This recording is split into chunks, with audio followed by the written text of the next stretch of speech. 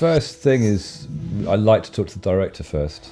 Quite often I'll travel in with the director if we're both, sometimes we'll share a car from the hotel, and that's really great. The ideal is going in with the director and the AD because you can almost plan the day on your way to work. And I often like to go in with the director before breakfast even, and just with the director and the AD just walk the course. So we'll walk through the sets or the location and go through the shot list if there is one, and talk about all the things the director wants and what order we want to work in. And that will set the day up. And then with that information, I can then pass that round to all my departments, to the grip department, and say, look, we're going to need a crane in the afternoon at the back of the house, so can you make sure that's getting built before we get around there? I could tell the lighting department that because of costume aren't quite ready, we're going to have to go for day first, so we have to take the blacks off that are blacking out the room, we're going to have to put the lights up, so he'll have to get there early, so you can get all that information going. So the first thing is to talk to the director and the first AD and plan the day. Game of Thrones, I normally, get to set probably 45 minutes before we start.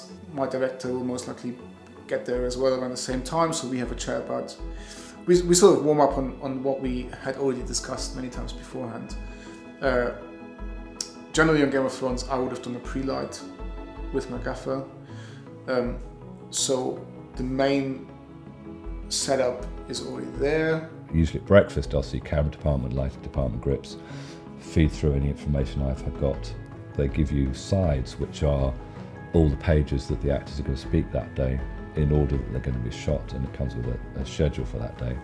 And I'll look at that. And I'll also look at what's called the advance, and that gives you the next 2 or 3 days on the schedule, which is often shifting slightly depending on late availability of actors or locations or scenes that you're picking up.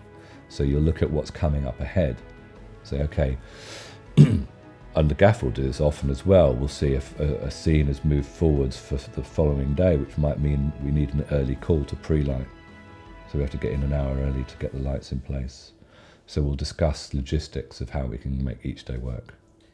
The director and I have spoken numerous times about the way we want to shoot the scene, so all of that is pretty much, there. So I just get there, I have a look, and I tweak it to what it's going to be. And then once the actors come in and, we've done a rehearsal with the actors, you tweak it again. On set, the director is the all-powerful, if he wants to be.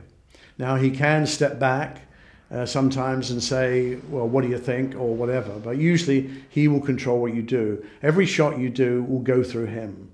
And he will say, look, this is what I'm thinking. You should we need a wide shot here. We need an establishing shot to show what the place looks like. So what I was thinking was, and you show him what you're thinking of, and then he'll either approve that or not approve that. So that gives you the first shot of the day, probably. You then collude with your operator and your gaffer in terms of the chief lighting electrician, and you work out where the lights are going to be, so everyone can start work.